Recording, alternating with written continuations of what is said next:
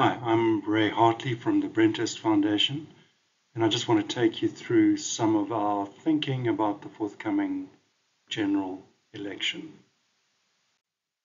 So we did a survey in October, November of 2022, and we did another one in October of 2023. So this survey had very interesting results, and comparing the two surveys, we were able to draw some interesting conclusions. So the October 23 survey results showed the ANC was down from 2022 from 48 to 41%. And a new phenomenon on the scene, the multi-party coalition, which is the aggregation of the votes of a number of opposition parties from the DA through the Action SA, IFP, and so on, were marginally up. The major beneficiary appears to have been the EFF, the major beneficiary of the ANC's decline, and this could be the departure of the RET faction from the ANC, showing itself up now in the EFF result. And the IFP, although still smaller, made very significant gains. And considering that these gains are mostly made in one province, KwaZulu-Natal, it's definitely something to look at. So if we look at the trends, it's clear that the ANC does face some decline. So what I've got here is the election results from national elections in red and local government elections in blue over the years. And at the end, I've got our prediction for the national election of 2024. So from this, you can see two distinct trend lines there. There was an uptick in ANC support right up until the mid-2000s, and then there was a steady decline in both national and local governments. What's quite interesting is that the local government results always lower than the national results. And, a reasonable predictor of the national result would be to add between 2 and 6% to the previous local government election results. So if I look at our prediction at 41%, if you were to do that, you would get to around about the 45-46% mark. If we look at the provinces quickly, in Gauteng, we see that the ANC and the MPC parties are going to be more or less at parity, and it's quite likely that the EFF will emerge as the kingmaker here. In KwaZulu-Natal, the ANC has declined quite sharply. This is related to the departure of Jacob Zuma from the hierarchy and maybe even from the party, because he's now supporting a new party, the MK party, and has pledged not to vote for the ANC. So that has hit the ANC quite hard, and because it's a populous province, it hits the national result quite hard. It looks like there's a fairly strong possibility of an opposition coalition ruling KwaZulu-Natal. If we look at the Western Cape, we see the DA is steadily ahead there at 56%. It's not a massive majority, but it's been pretty predictable over the years that they would either maintain or grow their position there. It will be interesting, however, to see what happens this election. There are some parties which have not been tested in a national election, which are competing with the DA in some of the Western Cape hinterland. And how big an impact that will have, we'll have to see. Big issues for voters. I think we could all, come up with these without the help of a survey. Interesting that unemployment remains the number one issue for voters at 30%, and corruption, load shedding at 19%. And I think bearing in mind that this survey was done in October of 2023, after a pretty solid year of load shedding, it comes in as quite a big factor. And then crime and weak leadership not far behind that. The interesting thing here is that load shedding is the most variable of these factors. So it's unlikely, for example, that you could solve unemployment or corruption or crime over the next several months before the election. But load shedding has been shown to be manageable. For example, when BRICS was in town, there was no load shedding. And the ANC could be looking for ways to keep the lights on or relatively on in the months leading up to an election. And that could have positive impact for them. Yeah, I think experience of government is worsening. You'll see that the positive rating is slightly up, but the negative rating is up much higher. That's going to play into this election.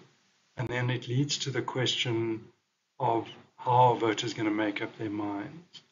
We've seen quite a marked shift away from party loyalty and from the old issues, drumming on about the apartheid being to blame and so on, and a big shift towards actually saying it's the ANC of the last 30 years that's to blame for the present problems in the country. Will governance be an issue in the election? It's interesting that more and more South Africans are saying that the Western Cape is the best governed province. And it's quite interesting to see, also in our latest survey, you see Gauteng improving. That shows that Panyaza Lesufi's premiership has made a difference. So will this play out in the way people vote is the big question. If you ask people which party they think is best at governing, pretty close neck and neck ANC and DA, which is quite interesting because that's not at all what the national election result outcome is predicted to be.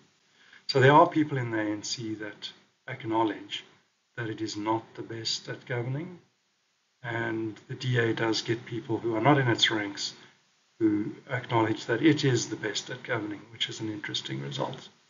The EFF coming in there, considering that they're not really governing anywhere substantial, is quite interesting as well. So what does it all mean? We are moving away from a dominant party situation to a coalition government. So if we look at this graph, it shows party support since 1994, and you'll see that the ANC has entered into a slight decline, perhaps accelerating decline, and that the opposition share of the vote is growing. So there is this view now that that ANC portion is very likely to slip below 50, leading to a coalition government. Interestingly, we asked if people would be happy to see a coalition government, and some 70, more than 70% said yes. And this is despite the poor performance of some of the coalition governments at municipal level. So we did a scenario exercise, and you can see there's a cover of a book up there in the top right-hand corner, which is now available at Exclusives and other places, which actually goes in some detail about the scenarios for South Africa. So in our view, the good scenario is on the more effective government and strong economy quadrant. We see that as being an environment where there's reform and dealing with some of the mismanagement and bringing back some of the technocratic competence and sorting out the state-owned enterprises, dealing with corruption and so on. And the political enablers for that scenario, we think, would be some kind of multi-party coalition government with the ANC or excluding the ANC. The ANC most likely aligning with centrist parties would be one of those scenarios. The bad scenario, in our view, is the road to populism, the implementation of these policies of nationalizing things, getting rid of the independence of the Reserve Bank, and so on. And that scenario, the political enablers for that would be the ANC support dropping into the low 40s, and maybe they would then look to the EFF as a coalition partner, because it would be simpler to have one coalition partner, and because there might be a big revolt within the ANC against the present leadership, saying that they're not succeeding at shoring up the votes.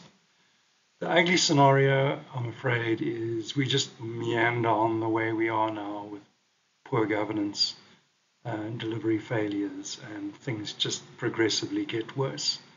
So a narrow ANC victory, in other words, the electorate doesn't punish the ANC enough for its bad governance record over the last over the last decade or so. And it gets away with it, and it carries on basically with this slow decline. And then related to that is a fistful of sense scenarios, also with an ANC narrow victory, but recognizing that the writing's on the wall and there's just massive escalation of rent extraction because people see that they won't have their hands on the levers of power for much longer. So one thing is certain, we're heading either in this election or the next election into some sort of messy coalition future.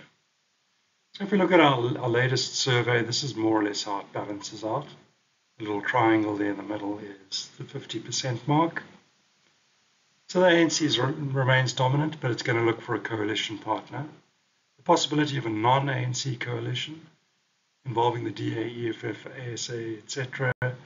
is there because they would have a majority, but unlikely. Many of these parties have pledged not to work with each other already. So in the good scenario, you would see a coming together of the centre, the ANC looking to bring some fresh partners into government to give some momentum to reforms, and those parties could range all the way across the centre there, depending on how large the ANC's requirement is for coalition partners. There's also the scenario where it just falls slightly below 50 and just needs one party and might look to the IFP, for example. Then we have the bad scenario, pretty straightforward. The ANC and the EFF share a history. There's a lobby within the ANC which enjoys the support of the Deputy President, Paul Mashatile, and others. And they win the day, and we have this populist coalition. And then we have the ugly, that's the ANC coming in just above 50 and continuing to go on its own, and we just carry on meandering slowly towards decline and ultimately collapse. Fistful of Sense, we've talked about a similar scenario, but a much more rapacious view is taken, and we have enrichment really going full scale. Are we heading for coalition chaos? Interesting question. I think we've got to remember that after the last local government election, there are more than 70 coalitions in the country. There is dysfunction in the metros, but there are a lot of functional local government administrations out there that are coalitions.